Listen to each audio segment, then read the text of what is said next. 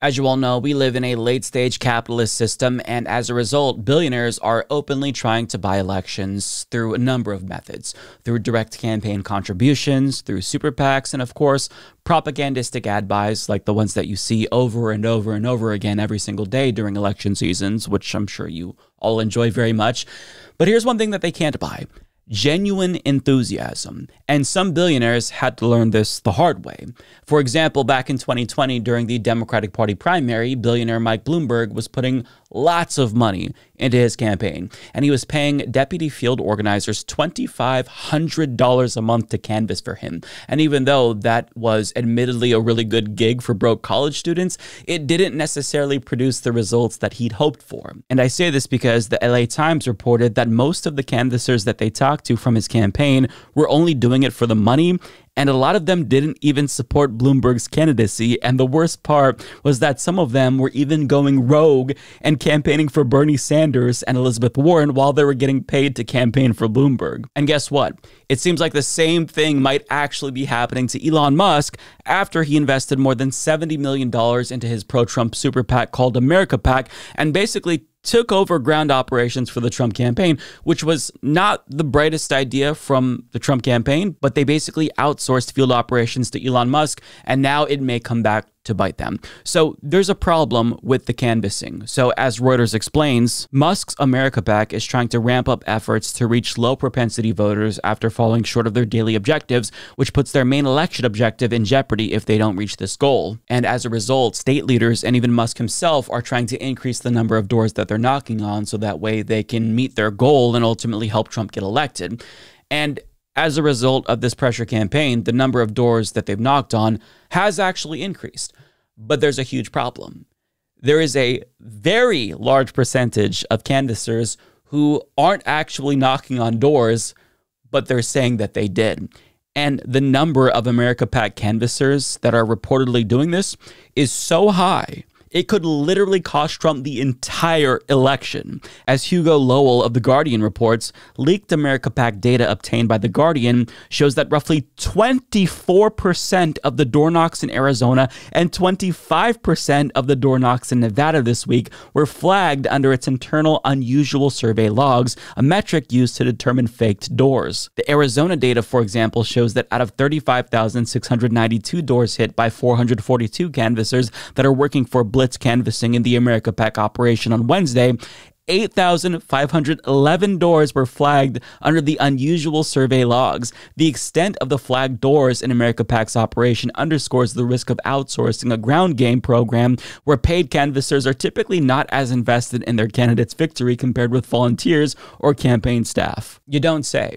Now, Musk's America PAC is emphatically denying that there's this level of fraud, and to be fair to them, it is a conspicuously high number, but The Guardian spoke to other auditors who said that the unusual activity logs were actually pretty good at detecting real fraud, and The Guardian themselves performed their own tests to determine whether or not Elon Musk's app was just overly sensitive and needed to be recalibrated, and they compared it to other apps, and turns out the app works because the rate of suspected fakes for Musk's Sidekick app was about the same as other canvassing apps when they did their test, meaning that this doesn't seem to be a mistake. The 25% fraud rate in Arizona and Nevada seems to be accurate, which is insane. And when you look at specific activity that the app flagged as unusual, it doesn't take an expert to understand why the app is saying that the things that it's detecting might be fraud. Lowell continues, the unusual activity logs, for instance, showed a canvasser who was marked by GPS as sitting at a Gallo's on the Trail restaurant half a mile away from the doors he was supposedly hitting in Globe, Arizona. Another canvasser was recorded marking voters as not home 2 blocks away from that apartment. And that's just a couple of examples of unusual activity that's being flagged. But as you can tell, it's being flagged for good reason, because those instances of supposed door knocking were pretty sus. But listen, regardless of how good you actually pay door knockers, Elon Musk is paying them anywhere between $20 and $40 an hour, which is good, but it's still not fun. So it's easy to understand why people would fake it to make it if they're not actually invested in the campaign and don't believe in what they're doing. I'll admit, I did the same thing. When I was working in retail, we were given like 2,000 flyers to advertise some sale, and we were supposed to place them on doors. And I took 500 of them, and we didn't even have to knock on the doors. We just had to leave flyers on the porches, but I hated doing it.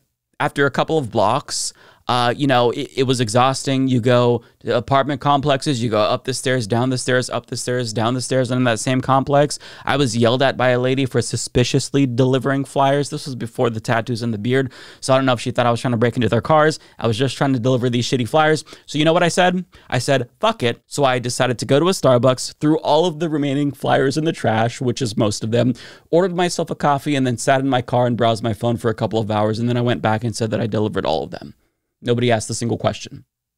Now, this is something that I think is pretty common, and you can avoid this by paying for extra labor and creating a sort of buddy system, assuming people are going to keep each other honest, or you can also conduct audits. And America PAC leaders, they're trying to do just that. The problem is that they can't get enough people to conduct audits because, again, we're 2 weeks away from the election.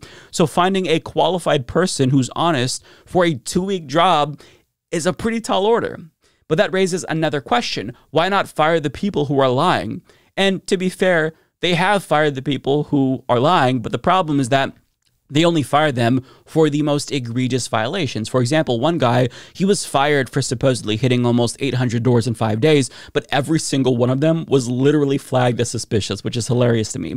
But most people, they're not going to be that brazen, and they're probably going to knock on some doors, then fudge the numbers a little bit in other places. So the question is, why not fire them too, so that way 100% of the doors that they say they're knocking on are being knocked on?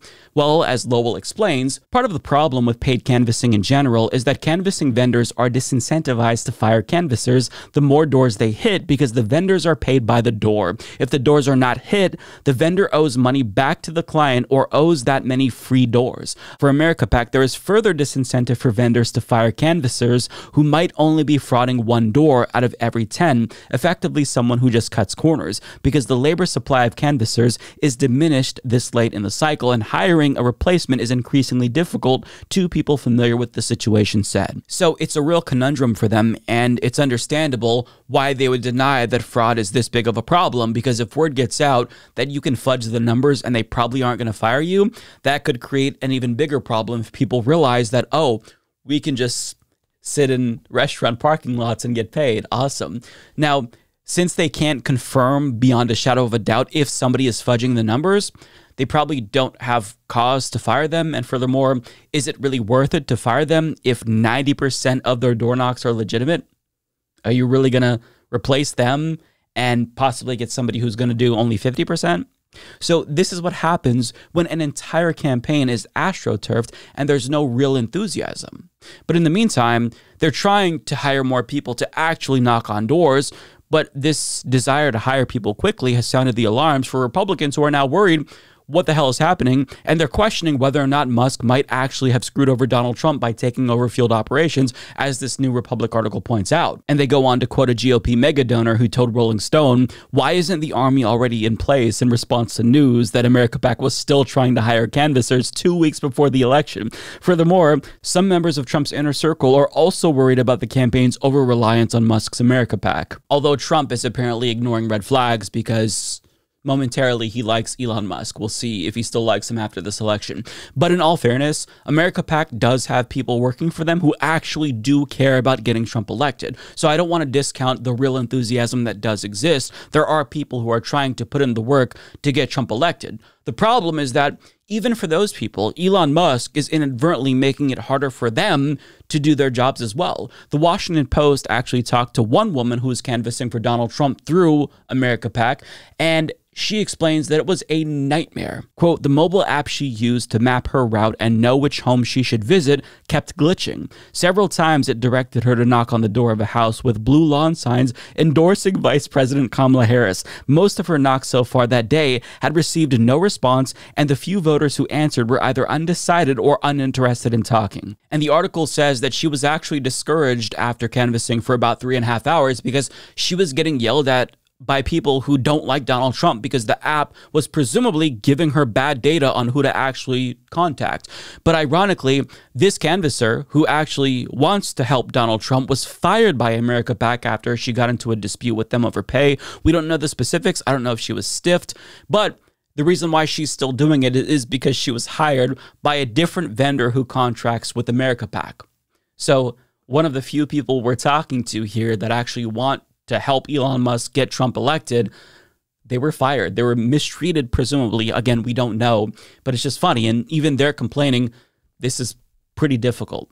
But I mean, again, even though you're being paid $20 to $40 an hour, it becomes discouraging real quick if that's your experience every single day.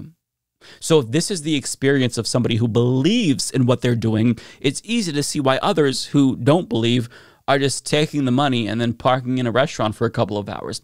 But another reason why they're still desperate to find canvassers this late in the game, in part, is thanks to Elon Musk himself. The Washington Post continues, in July, America PAC fired 2 of its initial vendors as they were ramping up their work, leading the committee to start over just months before the election. A few weeks later, the committee fired another vendor that had been brought on to lead canvassing efforts in Arizona and Nevada after the initial round of firing, said another person familiar with the decisions. And this isn't surprising because we've all seen the way that he's run Twitter into the ground. Now, the reasons why he's fired vendors range from them not being transparent enough for him to him accusing them of grifting, which, to be fair to Elon Musk, is a possibility, but he's not really the best person to accuse of that. Either way, it's already hard enough to find people in field work, but when Elon Musk keeps hitting the reset button and taking the entire operation back to square one, that is going to make things even harder for the people who actually are there to do a good job. But putting aside his America PAC for a moment, Musk is trying to find different ways to use his money to help Trump. For example, he tweeted that he's giving away $47 to every single person that gets somebody to sign his swing state petition, presumably so he can collect their voter data. Now, he sweetened the pot by announcing that he'd also be giving away $1 million per day to a person in a battleground state who signs his petition. But here's the thing, they don't necessarily have to be a Republican to win the money, so as MSNBC legal correspondent Katie Fang points out, so if a whole bunch of Democrats sign Elon's petition, then he could end up paying them $1 million, and even those winners end up voting for Kamala Harris? And the answer to that question is yes, it's plausible. And if that's the case, Musk could be unknowingly giving millions of dollars to people who despise Donald Trump. And this isn't necessarily even going to do anything to help get the vote out for Donald Trump, because you can't pay people to vote, but you can pay them to sign a petition. And he's banking on this translating into actual enthusiasm and votes for Donald Trump when there's no evidence that that's going to be the case. They're probably just going to take the money and run. Or if they take the money, they were already going to vote for Donald Trump. So this just feels meaningless. But I mean, it goes back to him thinking that he can generate enthusiasm for Donald Trump with his wealth, when it doesn't work that way. If the enthusiasm is there, it's going to be there.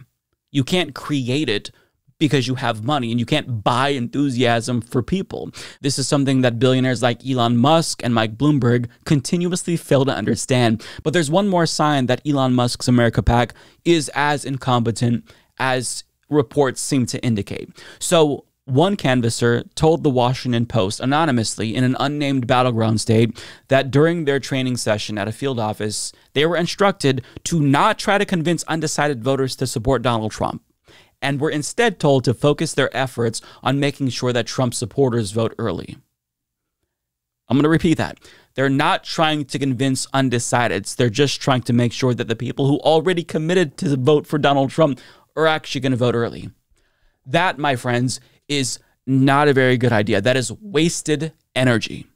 Now, we don't know if this field office is an outlier, but if other canvassers are actually prioritizing this, and leaders are saying, focus on getting out the early vote for Trump and not convincing undecideds, let me tell you, it would be a catastrophic error for Trump's campaign. So if Trump ends up losing this election, there's going to be a lot of pissed off Republicans pointing the finger at Elon Musk, and for damn good reason.